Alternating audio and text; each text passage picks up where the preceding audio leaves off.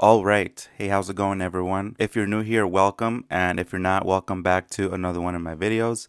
In this video, I do want to let you guys know about more of these small business grant programs that are coming out this month. So I know that some of the most popular grant programs are ending. For example, the EIDL grants I think are completely done for. Same with the PPP loans. I think the only one with the SBA that's open right now is the EIDL loan, the actual loan that you can get, not the grants. However, the good news is that some states are releasing new business grant programs, and some states are even adding more funding into some of their existing grant programs to help fund these small businesses. So that is what I want to show you guys today. So very quickly, Illinois is coming out with their back-to-back business grant program. We also have the mayor of San Diego coming out and announcing a $12 million relief fund for small businesses. We have Harris County, Texas, who are launching their $30 million program later in this month. And then we also have the city of Tonawanda, New York, who are providing $5,000 in grants to these small businesses. So that is what I want to get into today. Just give you a quick summary about these programs. Also, there's going to be more grant programs that are going to be releasing by different states. So make sure to subscribe because I will be covering and researching these new programs once they start to be released. And if your business is not registered with these specific locations, don't worry, I do have you covered. I have been researching a lot of the small business grant programs that are out there, and believe me, there is a lot of programs that are still available. So if you guys are interested, make sure to check out my channel because I do have plenty of videos letting you guys know about the different grant programs that are currently available right now, and who knows, maybe you can qualify for more than one of those. So the first one I do want to get into is the Illinois program that is coming out. This is called the Back to Business Grant Program, or B2B, and it's going to have a total funding amount of $250 million. Now that's a pretty sizable amount, and I'm actually pretty excited to talk about this because my business is registered in Illinois, so I'm really happy that a program like this is going to be coming out. And then also this program has invested another $9 million in support of their community navigator organizations working in every region of the state. These organizations will provide technical assistance to businesses with a focus to underserved businesses, including those who are minority, rural, veterans, and women-owned businesses. So the funding available is that $250 million, and it is going to be categorized into specific classifications. So $100 million of that is going to go for businesses located in disproportionately impacted areas, and this is going to be classified in a map that has been referred by the DIA.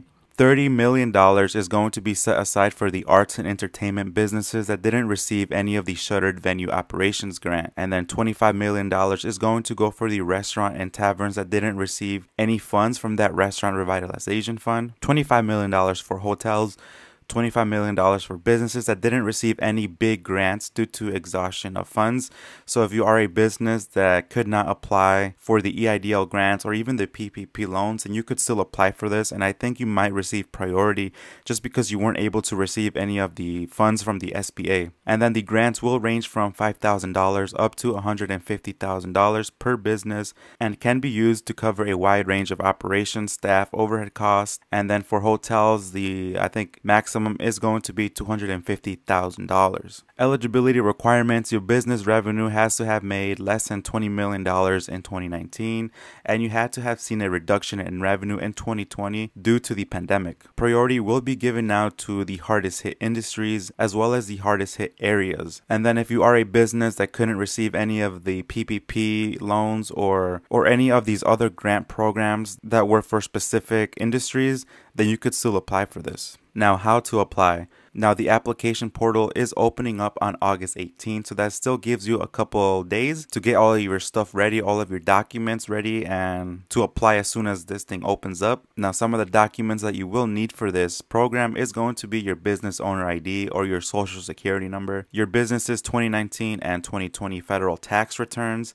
and then 2 business bank statements, one from the period of April through December 2020, and then your most recent statement so you can compare and you can prove that you did suffer some sort of loss, whether it's from your gross revenues or profits. Next, we are going to talk about the Harris County, Texas grant program. They're going to allocate a total of $30 million for their fund. Small businesses throughout the Harris County that have been affected by the pandemic will soon be able to apply for grants ranging from $5,000 to $25,000. The new $30 million relief fund is subsidized by the American Rescue Plan local fiscal recovery funds. The county commissioners unanimously approved on August 10 a partnership with the LIFT Fund. They are an independent nonprofit that provides loans for entrepreneurs. This organization will help manage the program and help businesses owners apply. And according to the Harris County judge, they said at a press conference that the small business revenue is down 38% since January of 2020. So they're really trying to help those small businesses that are currently and still suffering. Now, the application process for this one is a little bit interesting because the selection process will be randomized. But it will still have that prioritized based on what your classification is. So they really want to prioritize those who have been hit the hardest, the industries that have been hit the hardest and are still suffering to this day, as well as social vulnerability index factors such as the location of the business, as well as the ethnicity and gender of business owners will also be considered. And then the funds can be allocated to pay your workers, suppliers, and rent, among other things that your business typically needs to continue operations. And for this program, the application window will open on September 20th. So this is going to be opening up next month. Gives you enough time to gather all of your paperwork so that you can apply as soon as it opens. That's always been my recommendation, is that you always want to make sure you're one of the first businesses to submit their applications.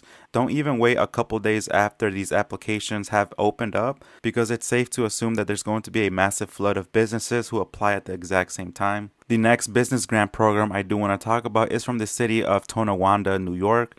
They're also providing $5,000 in grants to their small businesses. They will provide $2 million in grants to hundreds of small businesses using federal stimulus funding that the town has received. The town will provide $5,000 each to companies with 20 or fewer workers. This is so businesses can use this on payroll expense and to pay for new equipment and other business needs as part of the small business category. So this program was also just announced on Tuesday, and they revealed a little bit of details, which is meant to provide relief restaurants and other small businesses battered by the pandemic. The town of Tonawanda is receiving $40.4 million this year and next through the rescue plan, and will apply $2 million towards the small business grant program. There is about 2,800 businesses in the town of Tonawanda with 20 or fewer workers. So there is, sort of a competition there, right?